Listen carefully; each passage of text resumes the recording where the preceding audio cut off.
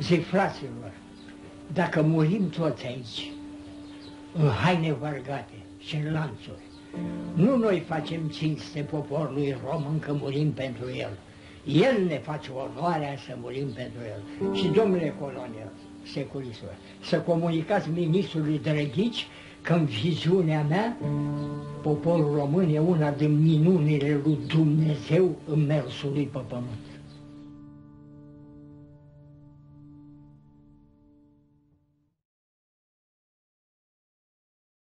Credeți că acest adevăr al închisorilor trebuie scos la iveală? Nu, Doamne. Nu. Pentru cinstea poporului român. Dar credeți că schingiitorii reprezentau poporul român? S-au petrecut faptele înăuntru poporului român și se reflectă și asupra strălucirii lui. Dar nu vreau să umilesc jelindu-mă poporul român. Și totuși trebuie, domnule profesor, să scriem o istorie a celor 3 decenii, 4 decenii.